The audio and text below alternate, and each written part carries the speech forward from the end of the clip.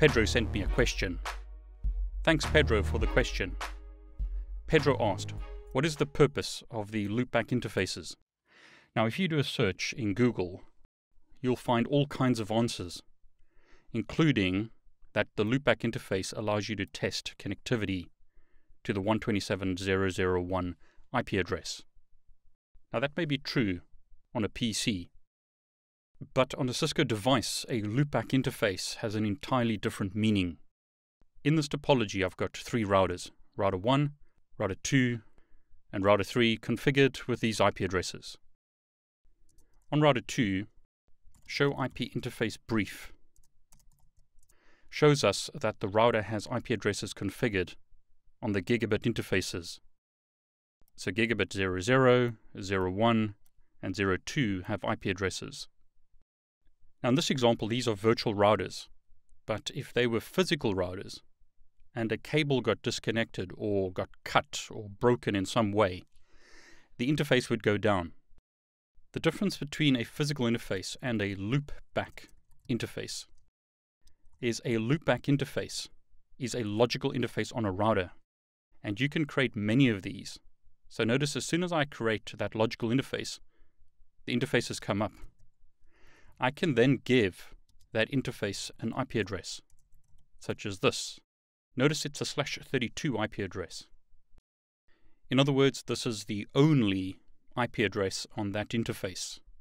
A loopback interface is a logical interface on a router that won't go down unless you manually shut the interface down. It typically only has one IP address, but you could configure multiple IP addresses on that interface if you wanted to. The first advantage of a loopback interface is the interface doesn't go down unless you explicitly shut it down. So it's not like there's a cable that can be unplugged and then the interface goes down. Now, why is that important?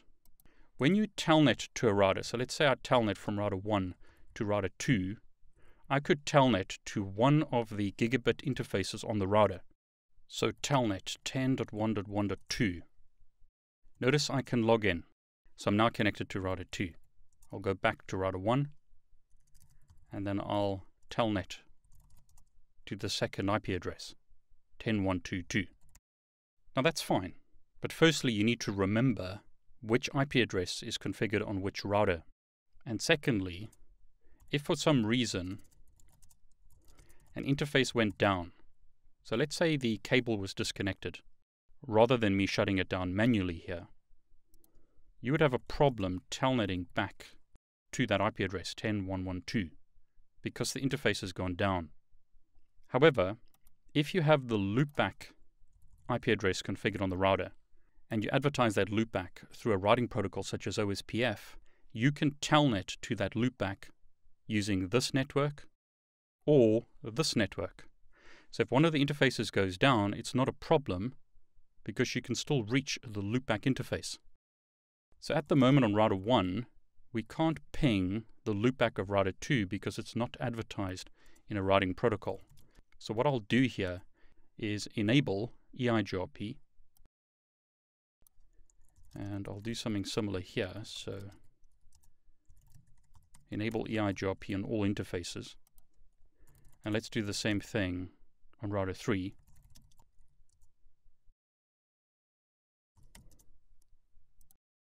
Now, once the neighbor relationships have been established, which they have done in this example, so show IP EIGRP neighbors, there's our neighbor relationship. Router 1 can ping the loopback of router 2. So now I can telnet to the loopback of router 2, even though the one interface is down. Notice gigabit 00 is currently down. So by the same token, if we brought up that gigabit 00 interface, but then shut gigabit 02,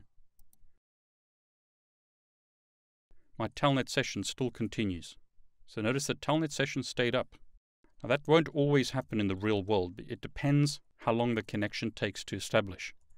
But notice show IP interface brief, I'm still able to telnet to the loopback of router 2 from router 1 because the telnet traffic is using the alternate route. So it doesn't matter if interfaces go down or come up. As long as I've got one route between router 1 and router 2, I can connect to the loopback and manage the router through the loopback interface. It's also a lot easier if you use a separate subnet for your management network. In this example, I'm just going to keep it simple and create loopbacks with IP addresses quadruple 1, quadruple 2, and quadruple 3. So I'll simply create an IP address on router 1 with the loopback address, and I'll do the same on router 3. On router 1, show IP route. We have 2 routes to get to the loopback of router 2 and 2 routes to get to the loopback of router 3. So ping quadruple 3, telnet quadruple 3. Telnet is not working. Let's have a look. So show run pipe begin VTY.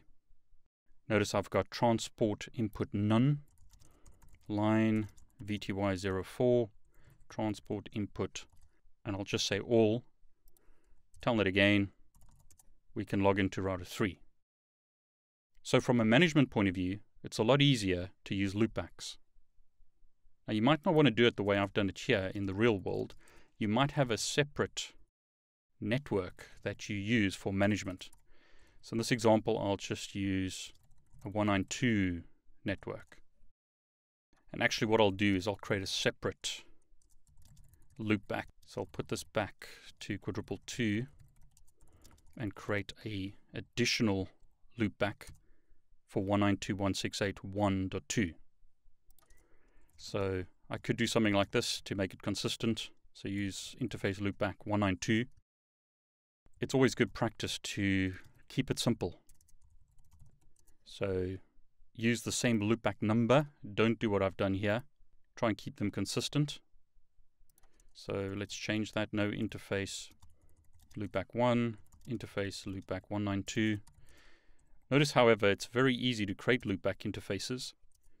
Just create as many as you like.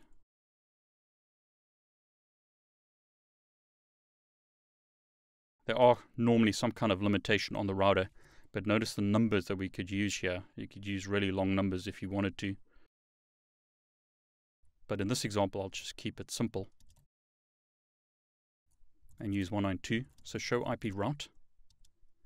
We've now learnt the routes of the loopbacks, and now all I need to remember is that when I telnet to router 2, it's 192.168.1 dot and the router, which is dot 2.